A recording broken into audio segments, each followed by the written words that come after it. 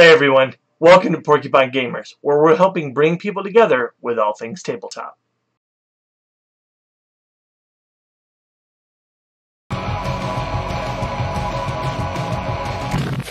Today we're going to be covering the core rules of D&D and what it is. In addition, we'll kind of be going over how to create your character, and I'm going to go over some tips on D&D Beyond and kind of walk through that, and then maybe we'll play some Neverwinter Nights or something. So, let's start off here with kind of what I like to call the simple rules of D&D.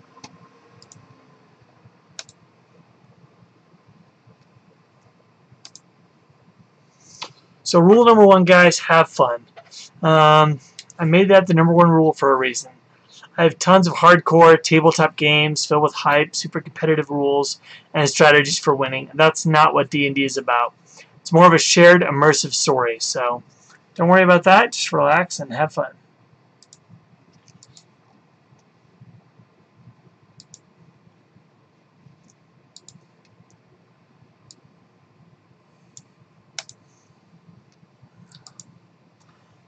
That music is just loud.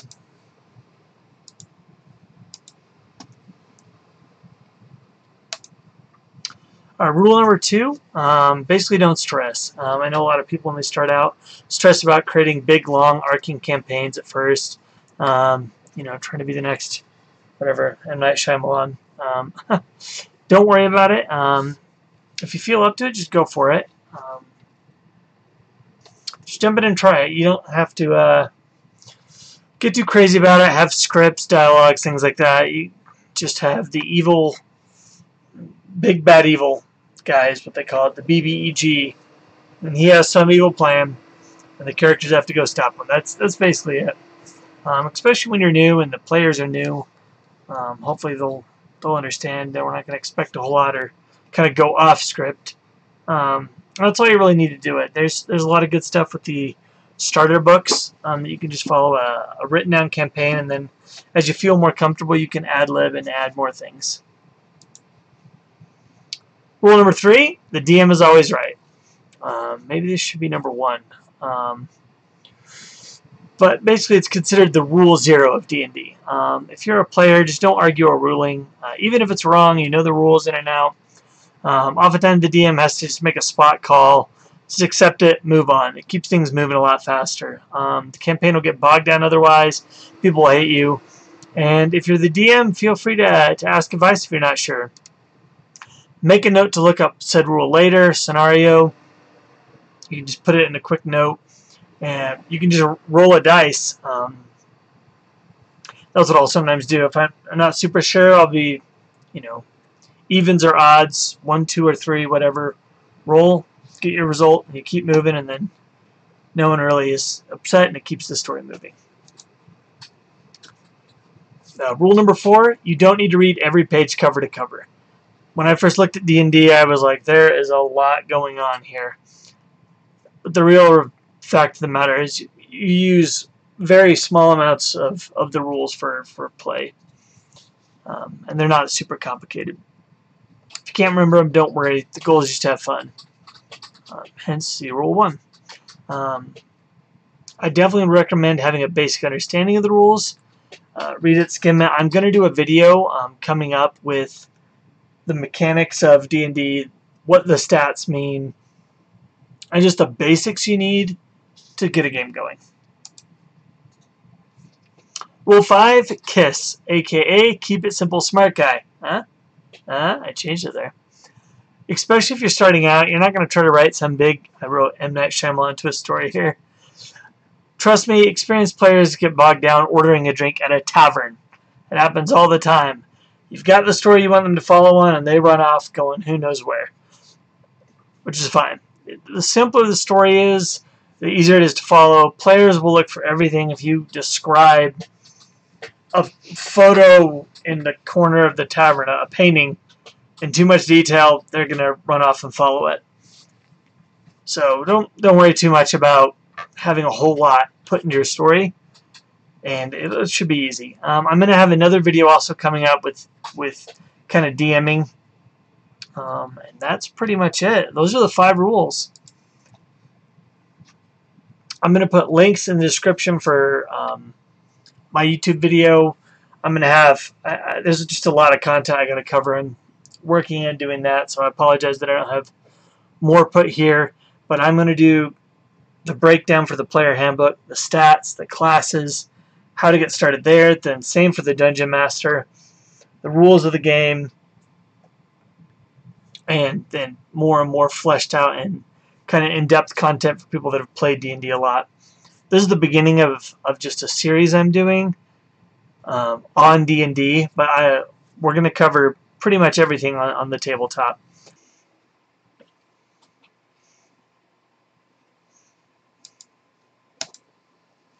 Let's make a character here. Standard.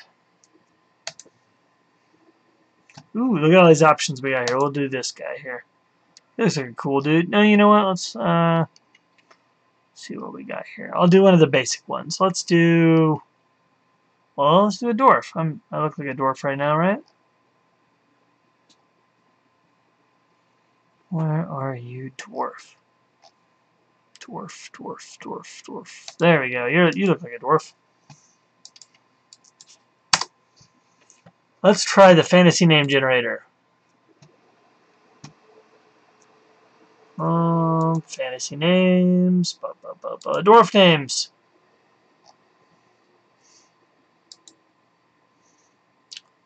Scott Greg Onyxbrew.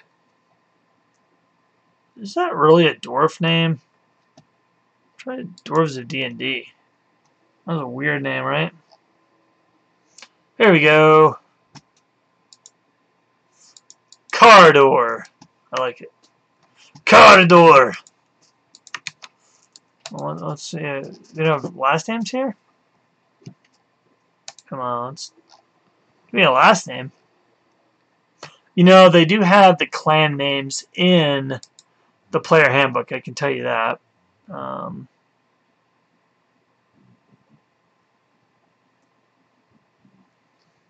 But we'll do some of the hammer, shield, or axe, basically, is what you do. So we'll do Cardor.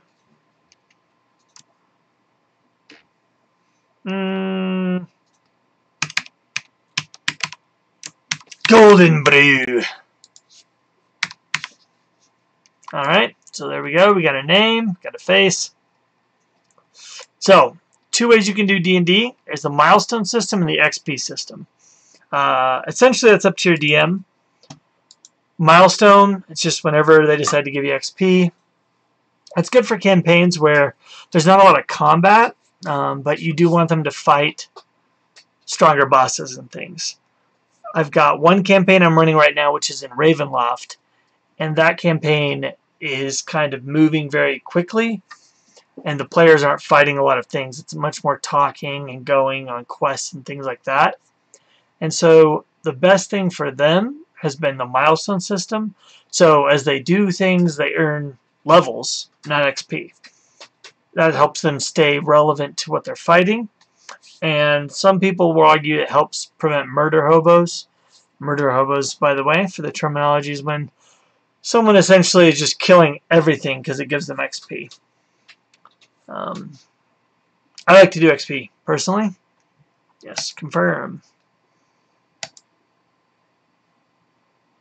So, leveling up, increase your hit points by a fixed value or manually roll. I like to do fixed. The reason is, whenever you level up, your class determines how much HP you have. And what that means is for example, fighters, paladins, things like barbarians will have higher hit die, and then casters and wizards will have smaller hit die. So what that means is you'll get to roll a D4, well, not a D4, but a D6 up to a D12. Obviously, higher numbers means more life. So I do fixed. That lets you take the average every level up.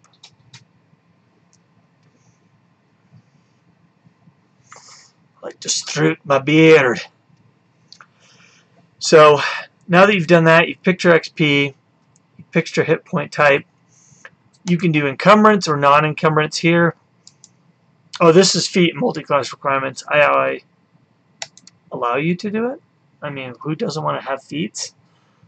Feats are basically things that characters can take whenever they level up at certain bracket points, and that will allow them to have advantages or sometimes just flavor stuff in the game. Multi-class requirements, yes. What that means is, like I said, there's classes in D&D, which is essentially like a job. So you can be, you know, a wizard or a fighter or a paladin or a druid or a cleric. Multi-class requirements means that you have to have certain numbers for certain stats. Strength, fighter class, intelligence, wisdom, or charisma for your casters. And that prevents people from essentially min-maxing and making the super guy that's the laser fighting fighter. People still do it, but the multi-class requirements means there's minimums for certain stats. Encumbrance, basically you track the weight that you have, which means that if you've got a backpack and you're carrying tons of goods and things you've looted for monsters and gold, all that has a weight. Variant encumbrance means it only tracks certain stuff, and you can also ignore coin weight, which I think everyone does. You don't want to be tracking all that stupid stuff. The program does that for you. In normal D&D, you'll have to track it yourself, and no one does. So, ability score, modifier display. You can reverse the arrangement of how it shows your stuff. Modifiers on top or the scores on top. And character privacy. So we'll let everyone see my character. So there he is, Cardor Golden Brew. He's going to be great. I'm excited. All right. Now I think because I've paid for nothing on this, I'm not going to be able to do all the options, but if you have paid for it, you can. Like I said, I use Fantasy Grounds. But let's see what we want to make him. Well, we know what we're going to make him. We're going to make him a dwarf. Two types of dwarfs. Essentially, guys, whenever you look at any of these, like look, there's subclasses. A lot of times, it's just a small stat bump. I mean, for elves, the dark elf isn't even in there, but dark elves were considered evil. I know now, I guess D&D is trying to make some changes to that. I don't know. It's a fantasy world, but they're trying to avoid the racisms in the fantasy world. So they're tweaking something with dark elves, which is a bummer, because I thought it was cool that they were this dark, evil elf version that lived underground. But we'll see what they do. So let's be a mountain dwarf. And here it'll tell us. So a mountain dwarf, bold, hardy, skilled warriors, miners, workers of stone and metal. So before we go any further, let's go over here and look what the Helldwarf says. Helldwarf, skilled miners, workers of stone and metal. So what is the difference? See what happens if I click this, if it explodes. There we go. So you can look right here, kind of a side-by-side comparison.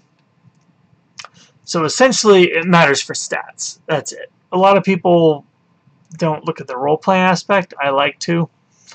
So, gold dwarfs. The gold dwarves are foreign and hill dwarves are gold dwarfs, essentially. They used to be called gold dwarfs. Now they're called hill dwarves. They're basically your classic dwarf. The mountain dwarf are the dwarves that like to live in the mountains. You couldn't have guessed that from the name, I'm sure. They're just bigger dwarves, essentially. Basically, wisdom, that's if I want to be a caster dwarf. Strength, that's if I want to be a fighter dwarf. That's all that means. Boop. Hope it saved my stuff here. Alright. So I want to be a mountain dwarf. And I can go down and you can see perks you get. Each race gets perks, which I also heard they're changing that as well. I don't think they're going to do a new edition, but I do think they're going to make some updates. So dark vision, you can see right here what that means. Dim light within 60 feet as if it were bright light. Darkness as if it were dim light. That's important for when you're underground, obviously.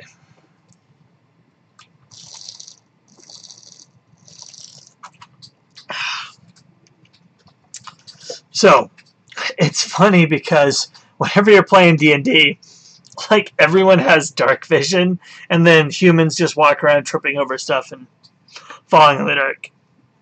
Basically, don't let that determine what race you pick. But if you're going to be doing something that's an underground campaign or an Underdark campaign or even a dungeon where you think that might be a factor, keep in mind that your party members may or may not be able to see in the dark.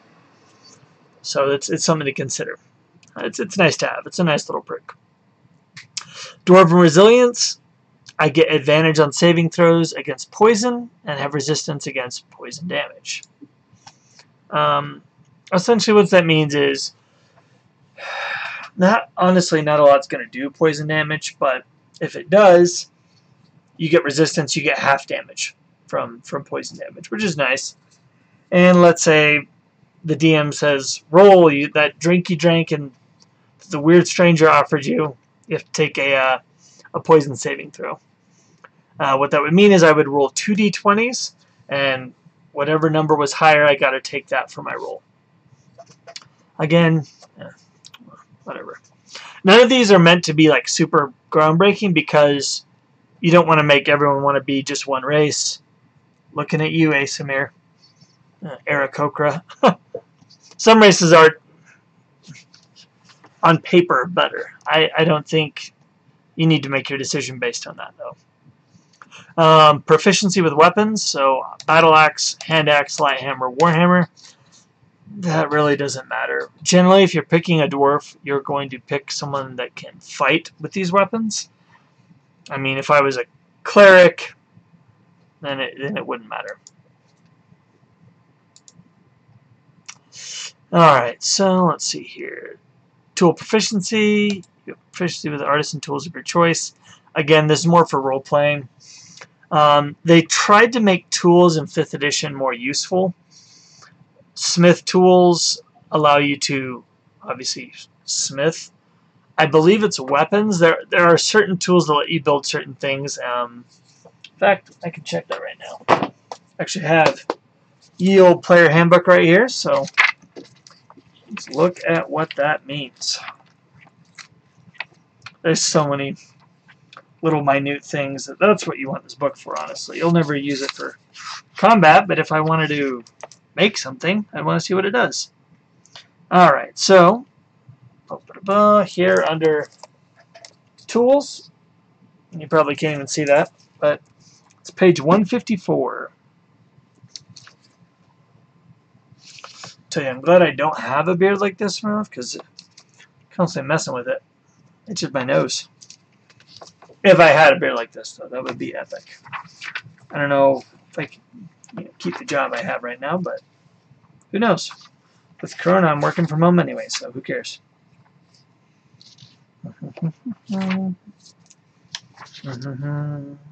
It's got Poisoner Kit, Thief Kit, Forgery Kit, Disguise Kit, Artisan Tool.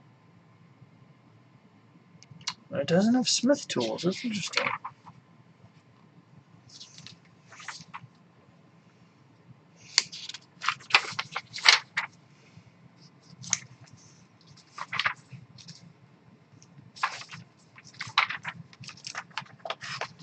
You know, I bet it's in Xanathar's Guide.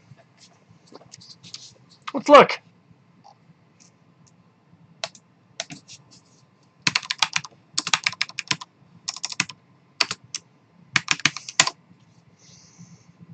Boop.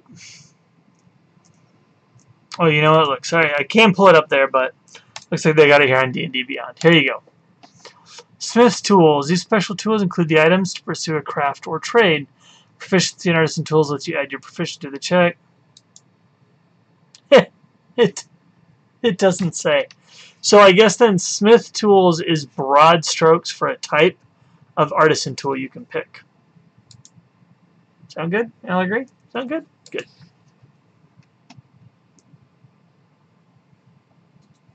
Oh, it says it there as an artisan tool. I'm going to say it makes weapons. I'm making a DM call right now. You can make weapons. Brewer supplies, I know that. You can make alcohol. Again, Xanathar's Guide has a lot of good stuff on that, which I wonder if it's got it in here. Let's try it. Brewer.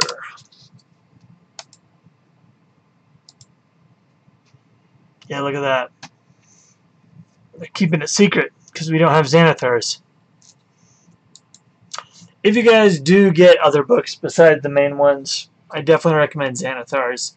It's got a ton of new stuff for your backgrounds and for using things like this, these tools that basically were for flavor. You can actually craft stuff now. There's different quality of what you craft. You can sell it. If it's alcohol, it makes it better. You know, it's kind of fun.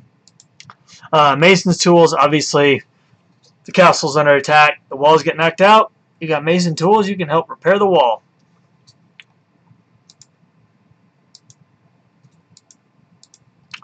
Stone cunning. I can make a history check, and I can basically tell you everything about the rocks. I mean, not super great, but if you're trying to figure out where the Lich's hidden base is, where he hid his phylactery, and you find a stone on the ground, and I'm the dwarf, and I pick it up, and I do a history check, and if it came from the place where the Lich came from, I could tell them. I'd be like, hey, this looks like it's Mesopotamian in origin. Dwarven armor training, proficiency in light and medium armor. Again, whatever. But we're picking them. We like them. Alright, so there we are. We got our stuff. Let's pick my Dwarven artisan tool. I'm going to make smith because I can make armor. Or at least we can get an answer for what I can actually make. Alright, class. So if we go back here, let me go back. So I'm going to get +2 Constitution. And I'm going to get +2 Strength, right? So clearly, a fighter is what we'll be. Oh no, why'd you make me go back?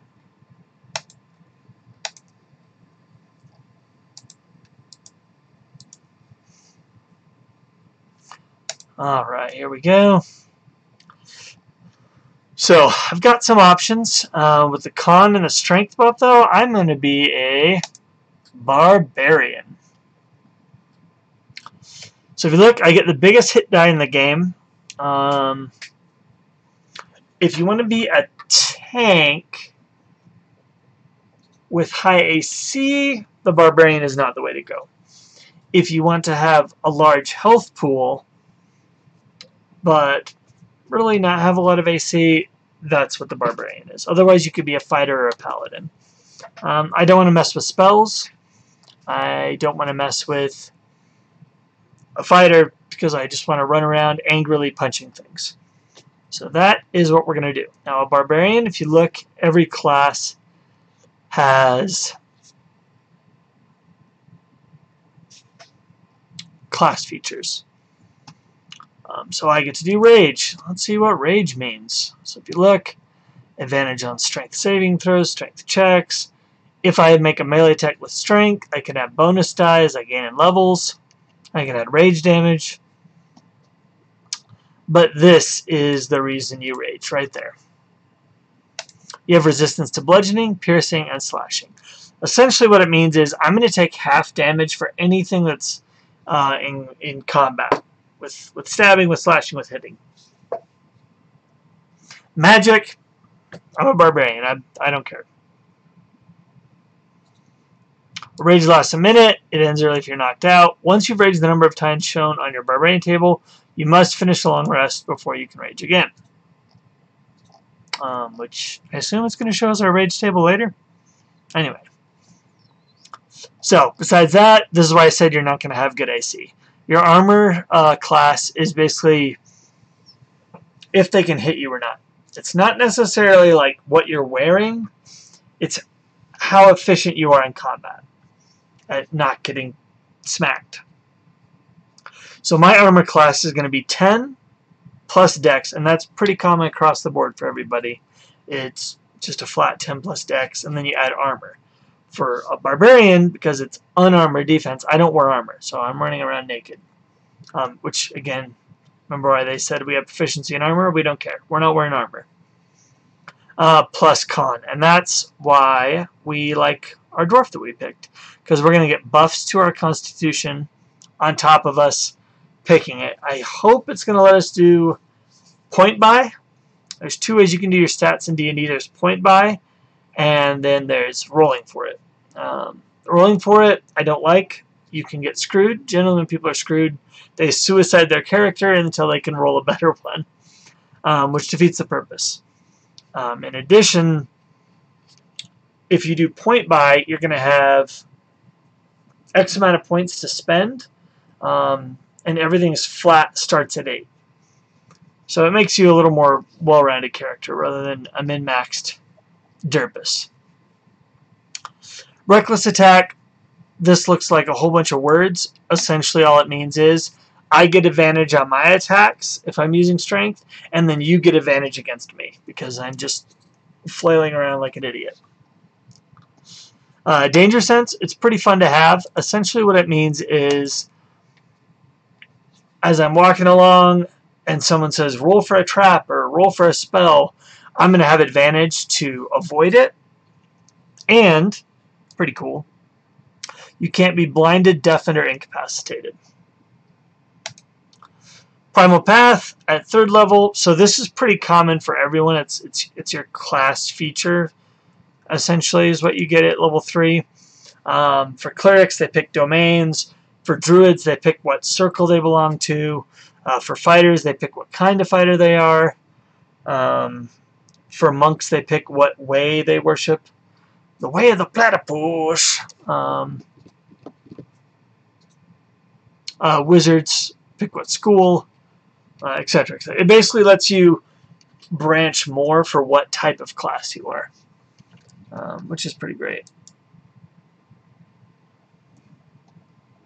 Hey, welcome. Feet? Is it feet? Hello.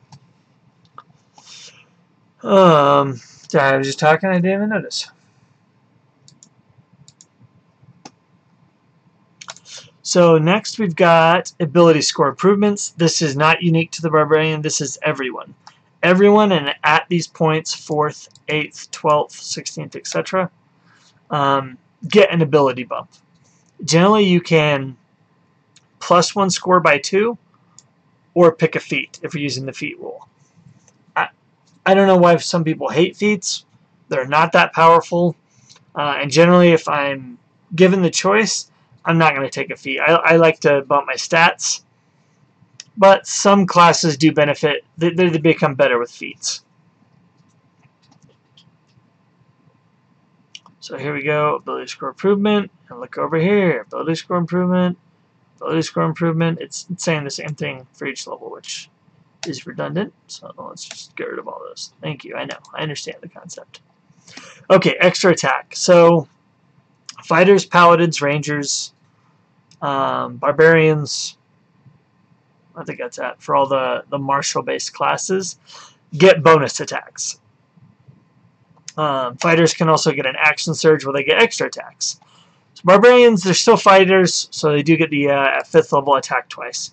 Essentially what that means is when I spend my attack action, I attack twice. That's important to note. Attack action, attack twice during your attack action. Some people confuse that. Fast movement, starting at 5th level, I am faster if I'm not wearing armor. If you're a barbarian, don't wear armor. I mean, that's it. You can clearly see there's benefits for not wearing armor. If you wanted to wear armor, you should have been a paladin or a fighter. Feral instinct. By 7th level, your instincts are so honed that you have advantage on initiative rolls. I mean, meh. Additionally, if you are surprised at the beginning of combat and aren't incapacitated, you can act normally. But only if you enter rage before doing anything. Okay. Basically what that means, translated into normal speak, is normally if there's a surprise round, essentially that means that you were camping or something, or walking and talking and didn't pay attention, the monsters got a drop on you. Normally they get a surprise round of combat, which means all the monsters will get to go and beat the living tar out of you before you get your turn. So this says if you're surprised and aren't incapacitated, you can basically still take your turn, but only if you rage. So you're going to go, alright, I'm raging. chances are you got hit. Brutal critical. At 9th, you roll 1 additional damage dice when doing extra damage for a crit. This basically works based on your DM. They can determine it's flat double damage and max damage, or generally you just roll an extra of your weapon damage die. So if I'm attacking with 2d8, I get to add 3d8. This would add 4d8. Etc., etc. You can see this is what's called a stacking ability, which means that basically it's going to get stronger as you level up. 2 additional at level 13, 3 additional, and that's total. So you're not going to add 1, then 2, then 3, and a total of 6 extra dice. It's just 3 by level 17.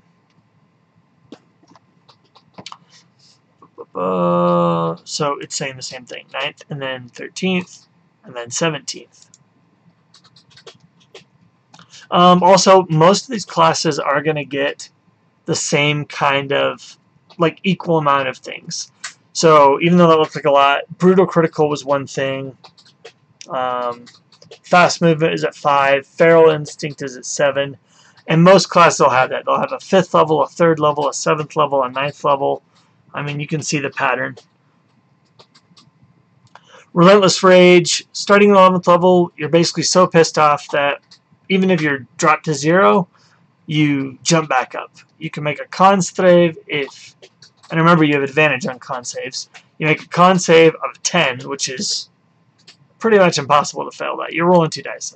Shouldn't, knock on wood, but you've got a pretty good chance of popping back up, which is pretty great. Persistent Rage. At 50th level, your basically rage is so fierce, it ends early only if you fall unconscious or if you choose to end it. So if you remember before, if we go up here for Rage, it lasts 1 minute. It ends if you're knocked out early. Or if your turn ends and you haven't attacked.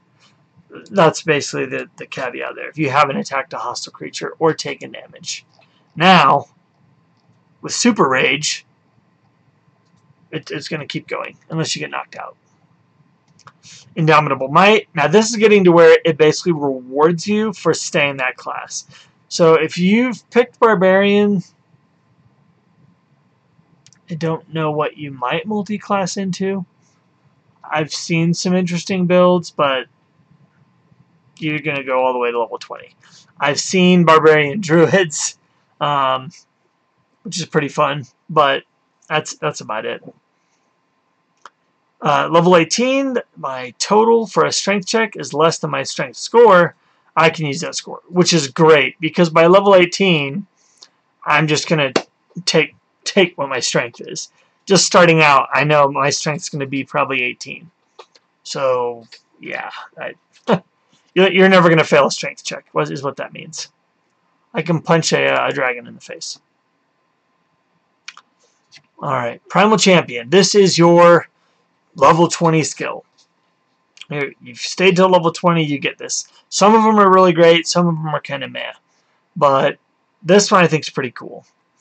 At level 20, you embody the power of the wilds. Your strength and con scores jump by 4. And your max is now 24. Before, you couldn't go above 20. Now you can. This is your proficiencies. It's basically all the weapons, all the martial weapons. Strength and con is boosted. And then I get to pick 2 skills. Of these, depends on what your party needs. But as a barbarian, I'm going to take intimidation, and I'm going to take athletics, maybe survival. But those are the things I'm going to do. And then finally, remember what I was saying about your hit die you roll for your life? So we're going to start at 12 plus con, right? It's easy. For any character, you're going to start with your max hit die plus your con modifier. After that, it's going to be your dice plus your con. So essentially what they'll do is, like if you don't have the book or just want to try to remember, it's going to be an average if you don't roll it. So, oh my gosh, go away. So basically they add 1. So the average obviously of 12, the min between is 6. they make it 7. They give you 1 more, which is nice. All right, we got our barbarian. What? Let's pick our proficiencies. I'm gonna pick athletics, and I'm gonna pick intimidation. Athletics means if I want to do some fancy run, vault the wall, parkour, any of that, that's athletics. And intimidation is basically I'm going to come up and threaten to get answers or to get my way, is what intimidation is. The other side of that is if I was doing persuasion. There's 2 ways in D&D for you to get what you want outside of combat in talking. It's intimidation, which is the threat of force by it even specifies that you have to put hands on the person. While persuasion is just you chat with them. Maybe they come around. So there we go. Here's all my stuff available at higher levels, and this shows me everything I get later. Boop. All right, I'm a level 1 barbarian. Hey. I don't want a milestone. Oh well. Next. So here it is. Manual, I can put it in, standard array, or point by. Let's do point by. So like I said, you're going to start with 8 flat, and then you're going to basically spend these points. Now, as you spend them, things get more expensive. So watch. So let me do... So it's 1 point to go there, 2 points to go there, 3 points to go there, 4 points to go there. Okay. With you so far. 5 points, and then it jumps. You see that? So to go above 13, it costs 2 for that buy, and 2 for that buy, additionally. But that's fine. We're going to do that. We're going to do strength, and we're going to do con. As a barbarian, those are your 2 favorites. Con and strength. Intelligence is a dump stat. Dex is probably my 2nd favorite. So let's see what I end up. I like to go to 10. We're going to keep myself dumb. We're going to keep those low. I just hate being dumb as a potato. I mean, if you're role-playing in the party and people are like, hey, what do you think? Like, I've played D&D a lot. I'm a pretty smart guy. I've DM'd, but my character, unfortunately, has the brain of a turnip. So you've got to kind of keep that in mind. If you're gonna role play in a role playing game, make your stats reflect that. So I'm gonna do that. I'm not saying that's smart. It is smart though, but I'm not saying that's the wise choice in D&D. I don't need charisma. I don't need wisdom, but I want intelligence so my character can have a little bit of a brain. There we go. I put as much as I could into Dex. So now when we go over here, you can see all our stats, boop, boop, boop, and what the modifiers mean. Plus, I get a racial bonus here, boop, which is great. No racial bonus, racial bonus. And there we are. Looking good. I know my name. Oh man, guys, I forgot his name. Kurgner? Burgerder? I forgot his name. Oh, I gotta make one. Cragnor. That's pretty close to what it was, right, guys? Golden. I think I named him Golden Brew, right? Cragnor, Golden. No, now that he's a barbarian, I need a more barbarian name.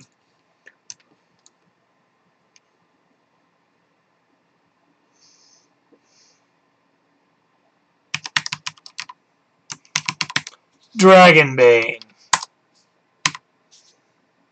Now, normally you have to earn Dragonbane, because that means you killed a dragon. But my character's backstory is going to be that he was a dwarf that was actually raised by the Wolf Clan barbarians that lived up near Icewind Dale. And they killed a white dragon that attacked them, and it was Cragnor's axe that did the killing blow. You can get the XP for it, obviously, because he's still level 1, but the DM was spiteful, I guess. He didn't like the way I killed him. Alright, so backgrounds. This will give you perks. Read them, know what they are. I'm going to do a soldier because it will give me more buffs that I like. It's going to be important to note, just because you pick these skills, they're still going to roll off stats, and my stats for certain things are bad, so you need to keep that in mind. Animal handling I'm going to do just because it makes sense, because I was a barbarian out in the middle of nowhere. And we're going to do survival. I play 3 Dragon Ante. I got 10 intelligence as a barbarian, so I play a few games.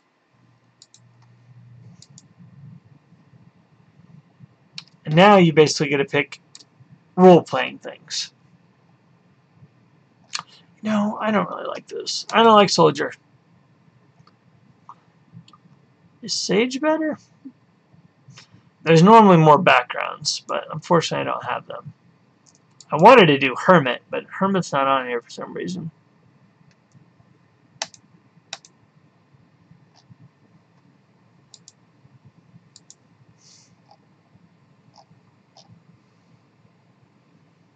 I don't like that one either. None of these really fit my background. Let's do a custom background. Alright. I'm going to put outcast / orphan. Tribe was killed. My tribe, that's wrong. Clan, because I'm a dwarf, was wiped out by the working of an evil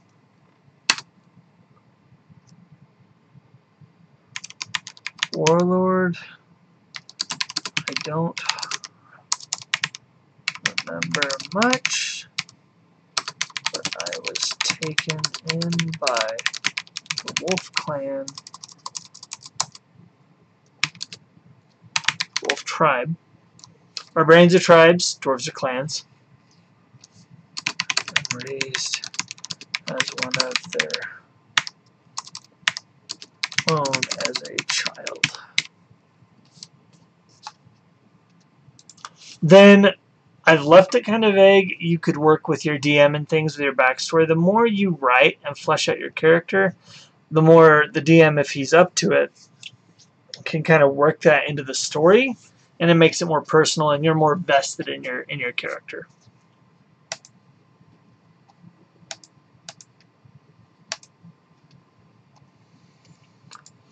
All right, I'm gonna pick 2 skills, 2 tools.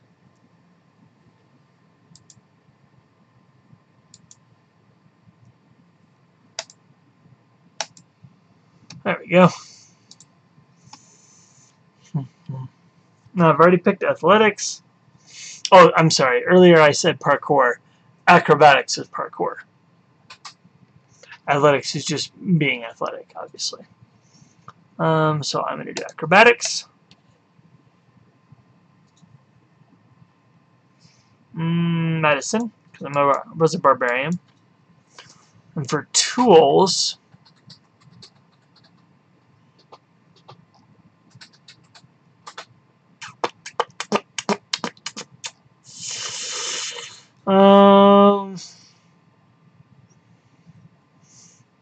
cook utensils. I learned how to cook. And I can play the drum.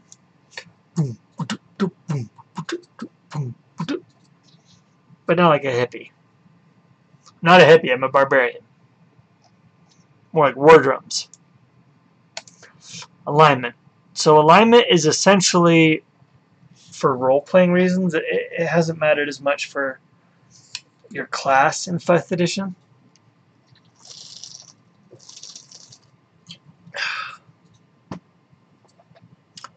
Essentially what that means is kind of motivation for your character. I'm sure you've seen the memes, but lawful neutral, and chaotic is kind of how you view your certain viewpoint, which is evil, good, or neutral. Chaotic generally is more within how you pick rather than a written law. So if that doesn't make sense. Chaotic good, I'm a good person, but let's say that they say there's no stealing, but I go and steal to give bread to, you know, the starving family of orphans that I found or something like that. A lawful good would not do that necessarily because they follow the law. Again, there are exceptions. It's your own code, and we're talking morality, which, as you've learned in philosophy and things like that, is defined by the individual. But an easy rule of thumb is lawful, you have a strict code, but you also follow the laws of the land or the area if you're lawful good. Chaotic good, you set your own rules. Evil, don't be an evil character. I know some people like to do it. If you are going to be evil, be lawful evil, which basically means your viewpoint may shift away from the collective norm, but you can basically control yourself enough to follow basic rules and at least not interfere with the well-being of the group. Chaotic evil is like a demon. So you basically kill and murder and light babies on fire and do whatever because of whatever. People like to do chaotic neutral and just, I randomly set that villager on fire. I was bored. You know?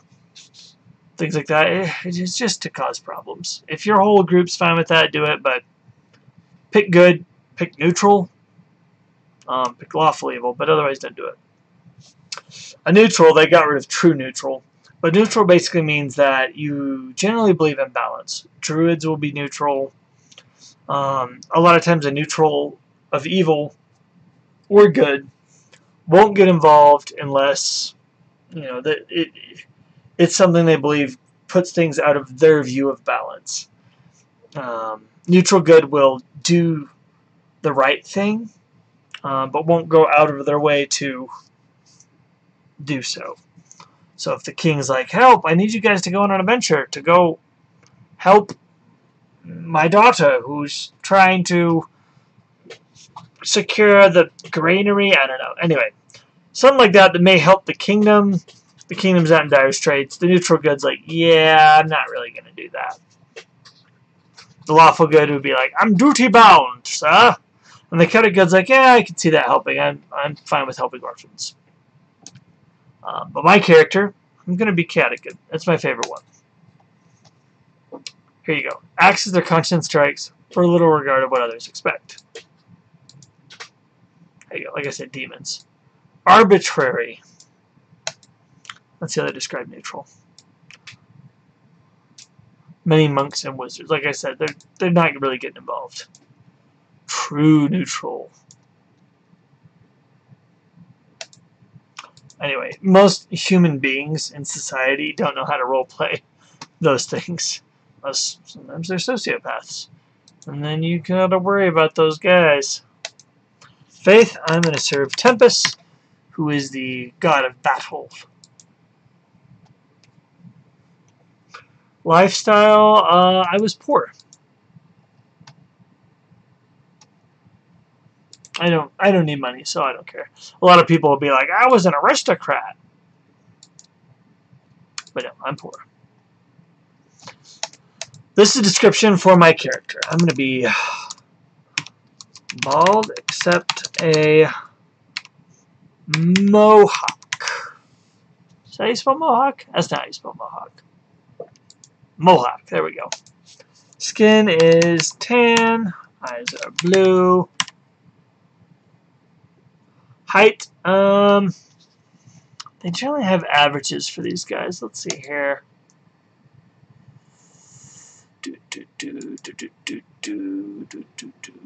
Dwarf details. Here we go. Stand well under 5 feet. So barely 5 feet. So I'm gonna be 4'10", 4'10". That's pretty short. But alright, I'm 4'10". Says their weight is sometimes double a human, so they used to have a way to roll these things.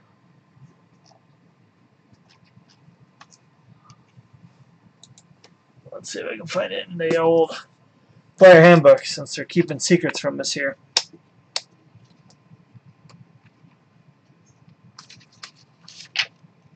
Now, if you've got the book, generally you can go through this exactly like I'm doing on here.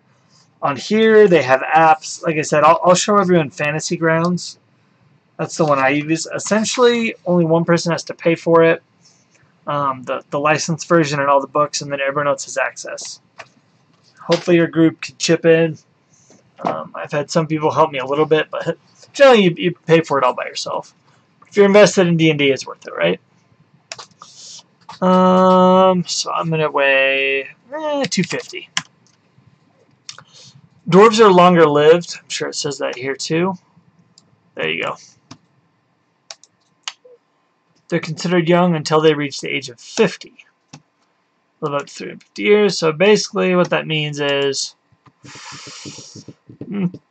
I'll be 30. I'm a young dwarf.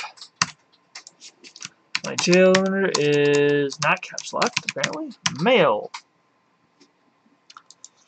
Alright. These are important. These are your personality, ideals, bonds, and flaws that you can roll. Let's make it random here. Well, roll it for me. It's not going to roll it for me, is it? Well, since I picked my own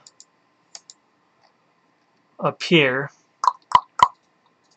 background is, it's not letting me roll those. So, what you could do, again, Xanathar's has a lot more. I'm just going to make my own. My personality trait, I am gruff and taciturn. I don't like the indoors.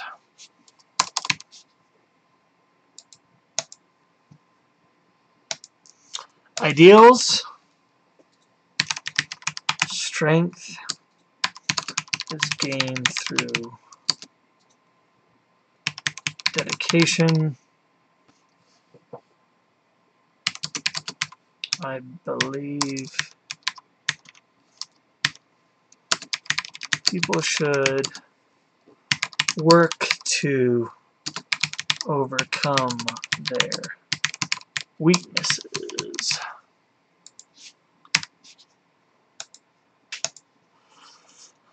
Bonds. So the bond is like, this is like my driving thing. This is what it's about for me.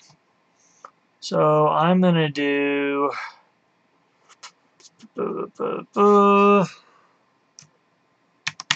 driven to find the man who killed my family.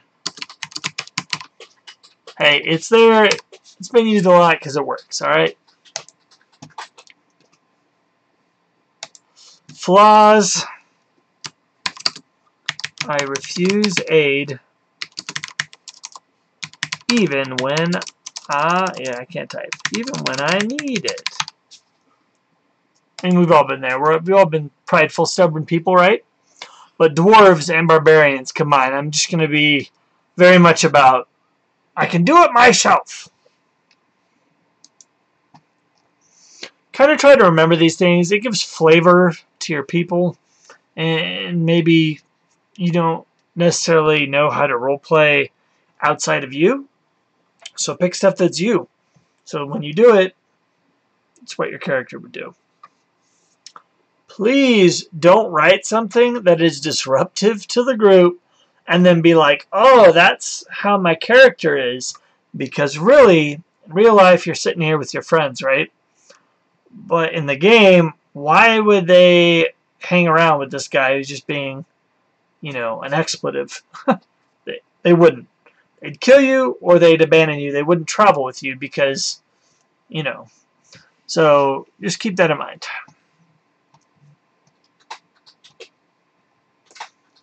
All right, organization. Let's see here. This is what organization I'm affiliated with. I'm just going to be the Wolf Tribe. A lot of times people will put the Harpers. They'll put, you know, the Xanathar's Guild. They'll put the Zentarum. It's different groups that exist in D&D. Essentially like mob families. But I will have none of that because I'm a barbarian dwarf. My allies, not really. My enemies. The warlord who killed my clan. I really hope I fight this warlord now because I hate this guy. I'm so invested, just this little bit I've typed. Backstory, you can put it there if you don't remember. I always keep it up here. So, and that's the way it was. Ooh, look, you can track your attuned magic items. Certain magic items require attunement. What it basically means is you've sat and meditated with it 24 hours, and now you are one with it, and you can use it and its magic. For balance reasons, you can have 3 of them at once. Choose equipment or gold. I choose equipment, like everyone. A great axe, obviously. Simple weapon. I'm going to pick crossbow, so I have some range. Boop. Wait.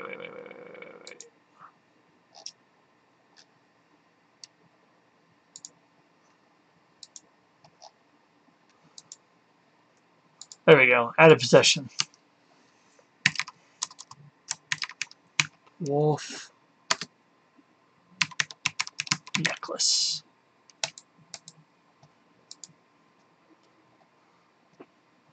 Ooh, look at all these things you can add. But you'd have to get authorization from your DM because this goes outside of your starting equipment. So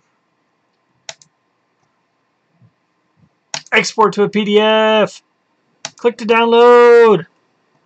Alright, let's see what this guy looks like. Boom. So we've made a sheet. We could print this. We could go play right now with our stuff. Okay, so we have our guy made here. Pretty easy. Start a campaign.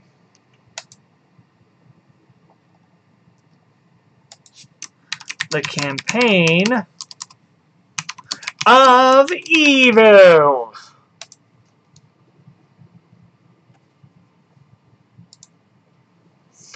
Let's see here now. Got our notes, got our link.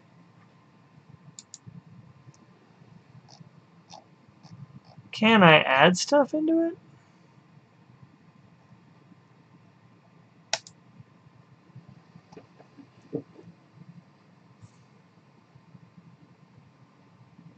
Ooh, look at this. Subscribe now.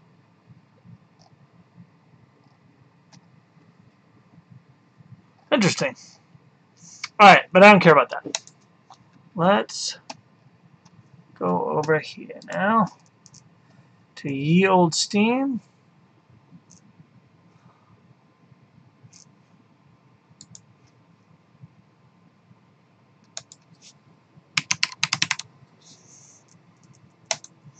I will show you guys what I use.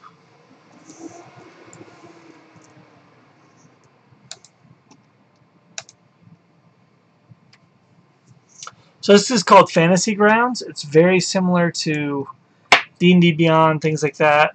You'll have to update it. If you look, it says found 43 purchases. All the books and everything I have are downloaded there.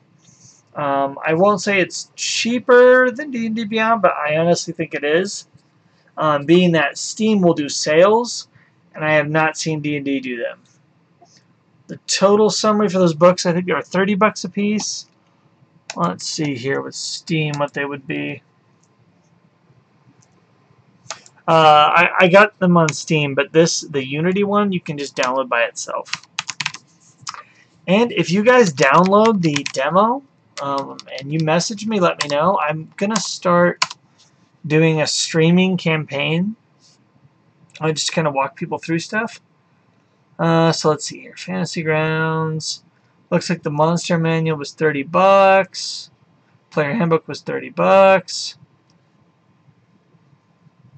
You know, I'm betting that Wizards of the Coast sets these prices, honestly. Descent in Avernus, $30. All right. So the exact same price. So if you haven't started it and you're trying to decide which one, I can demo for you Fantasy Grounds. I'm working on getting some sponsorships with D&D Beyond, so if they'll just give me a copy to demo, but I can't afford to spend $700, obviously. So let's go here. We'll just do create a campaign. The demo campaign. I picked 5th edition rules. I can make a password.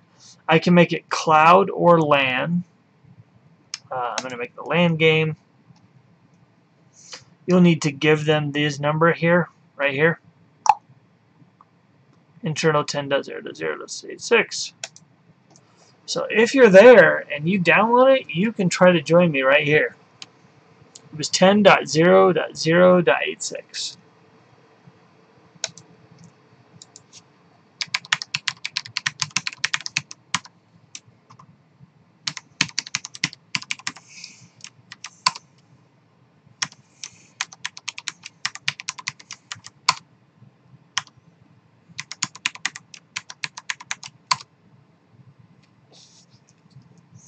Show on load. Boop, exit. Boom. Alright, so here it is. Here's the background. There's so much to go over with this program. But let's say you're joining and you're just trying to create a character. Click PCs here. You click add. And let's go over here to our guy we made. I got him over here on the other screen, so I'm just going to weasel him over here.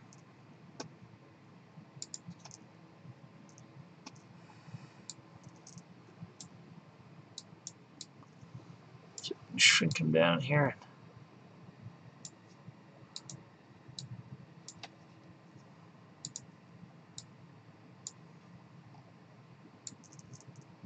Ta-da! There we go. We'll just copy it here. So I'm going to need to open the books here. So I go to modules. And these are all the books I own. So what I have to do is, if you green check mark them, the players are allowed to see them. And if you open them, they'll have access. You'll and them will have access to them if they have a green check mark. So since I'm technically the DM on this one, I can do everything. So I'm going to go here. I'll load the DM for players. I'll load the DM for me.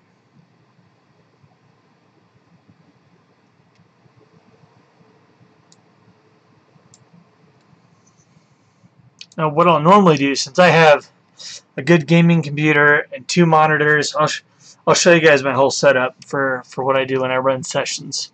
But this is what I use. Alright, let's see here. We'll load the monster manual. Mordenkainen's, obviously.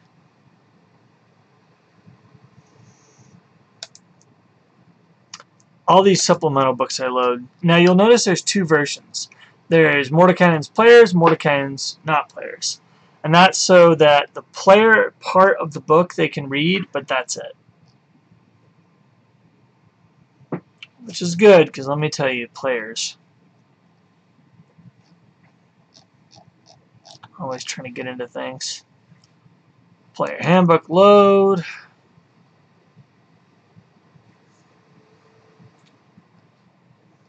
I guess I'll load Sword Coast. Sword Coast did add some races you can play. I can't remember which ones, but we'll add it. I have the Turtle package. The Turtle package. Because eventually I'm going to play a Turtle. Really excited. I have a plan to do a Ninja Turtle campaign. It's going to be awesome.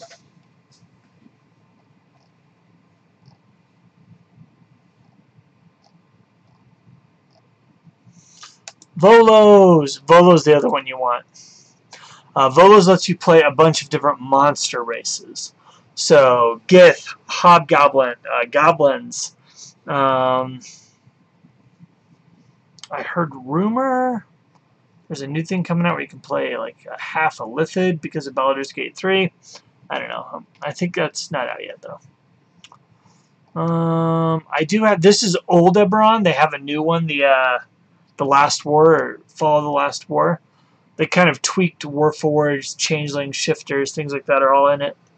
I have not bought it yet, though. Xanathars is the one I was telling you, the big one. Xanathars is great.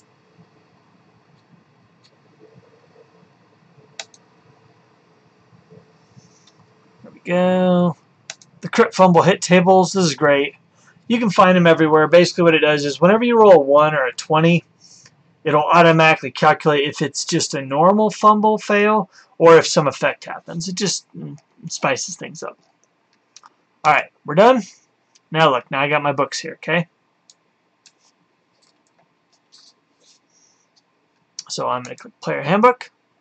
I'm going to click Races. In fact, let me show you this way. Pretending we were starting from scratch here. Let me move this guy over here on this side. And I'll replicate what I did. So here I can click Dwarf. I can read everything that's in the book right here. Okay. Here's all the traits. You can click each shield and read them. Ability score. Okay. So all I'm going to do is drag this over, right? Boom. Now see, this has more of them, see? It's got gold, mountain, hill, shield, gray dwarf, which is Durgar. The reason it has multiples here is because different books have these in there. But I'm going to do mountain. That's what I am. Check mark. Boom. And if you look on the left, you can see that it's got everything there that I get. Dwarven Resilience, Stone Cunning, my base speed, all that, okay? So now I've got that. Now I'm going to go over here.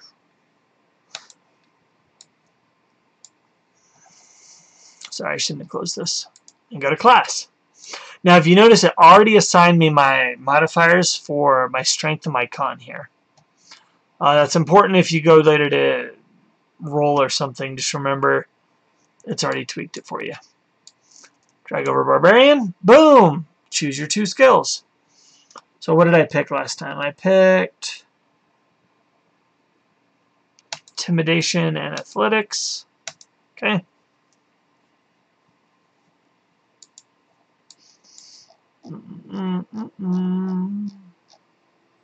There it is. Now I have the Outlander background. Boop. There we go. Now, if you're wondering what that is, you can click the shield. Okay. Athletics and Survival. It gives me a language of my choice. And a type of musical instrument. And it gives me a feature. Wanderer. I have an extra memory for maps, geography, and general layout of terrain. I can find food and fresh water for myself and 5 other people each day, provided the land basically has something for me to get.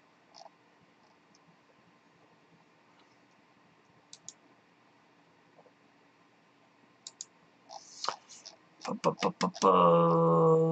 I'm going to go down here, go to weapon list. Now, it gives me here, look, same thing D&D Beyond did. So here's my inventory. I'm going to drag over what I want, which is a great axe. Boop. Simple weapon, which I picked a crossbow. Boop. You'll want to grab the bolts. Don't forget to do that. That's in our adventuring gear. You get 20 crossbow bolts, an explorer pack, and 4 javelins. So let's go down here. Explorer pack. Boom! And then my 4 javelins, which I think are on the other list. Yeah, they're on the other list. Right here. Javelin. And then go over to the number and change it to 4. There's my 4 javelin. And it's got tools, which I believe... Do I get a set of tools? Did I get a set of tools on you over here? Cragnor. Oh yeah, I did because I did my made-up background, but this time I didn't, so I'm not going to do that. If you're ever going to try to check this again, it's right here. You can click the shield, you can read what you got, okay? My tool is a musical instrument, that's what it is.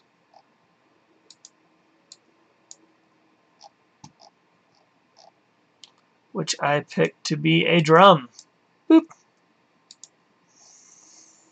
Alright, so that's it. I'm done there.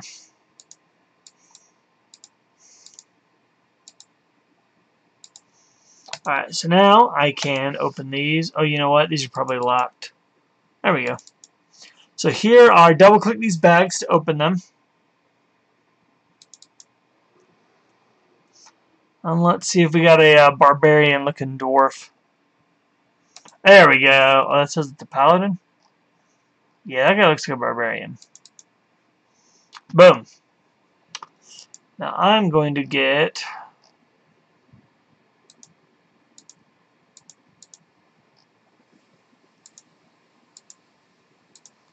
I just added these buttons on the side. Assets. Dwarf. Let's see what kind of pictures we got here. Now the DM will have to unlock these. Normally you have to do, the DM has to do this, unless they unlock it. So I generally just let my players be like, describe it, and I'll try to find a good token for them.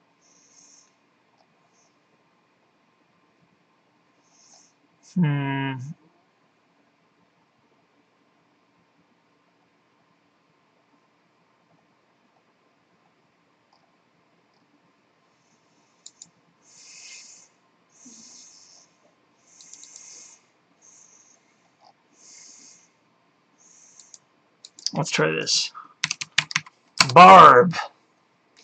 There we go.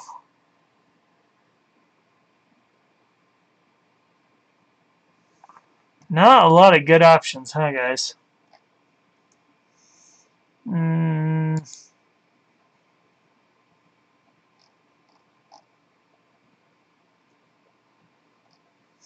Oh, you know what? I don't think I opened all mine.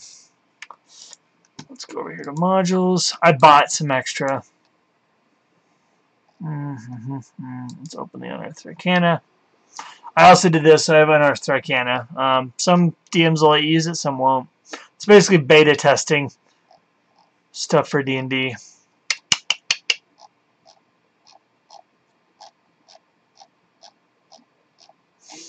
Where are the extra pictures at?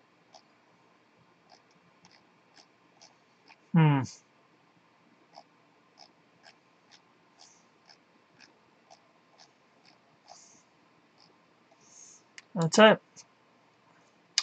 Alright, I'll work with what I got. Let's type in dwarf.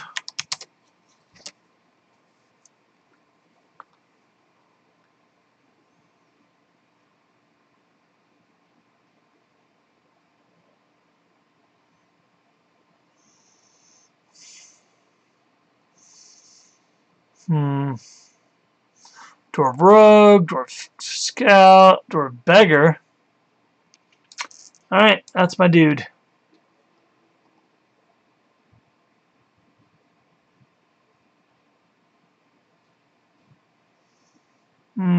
Yeah. Yeah, he looks closest. I like him. Now for my stats, I'm going to go over here.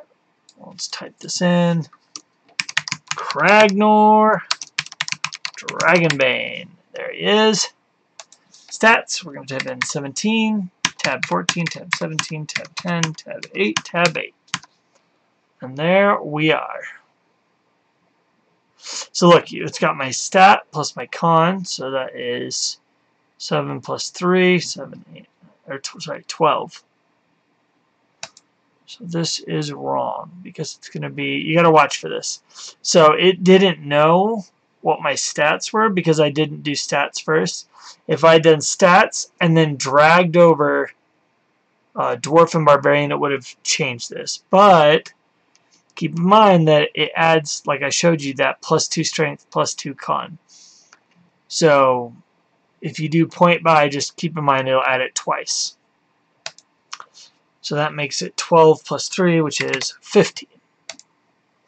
And that's pretty much it. We got a guy created now. So what you'll do is you'll go over here if you're the DM. Boom, he's in the combat tracker now. And here's the party. Boom, he's in the party now. Okay. As the DM, this is where you can assign gold. You can choose the combat order. Put them over here.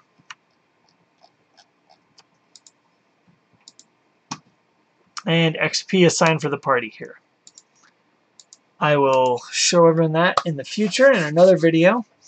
But that's basically the rundown on how to make a character. Just starting out on either setting on Fantasy Grounds or D&D Beyond. Hey everybody, we hope you enjoyed the video today, and if you'd like to see more D&D and tabletop related content, hit the like and subscribe button for more videos in the future. And we'd love to connect with you and the community in the comment section below and talk about kind of what you're looking forward to with D&D. And now for the takeouts.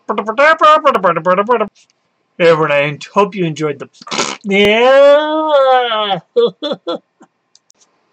What?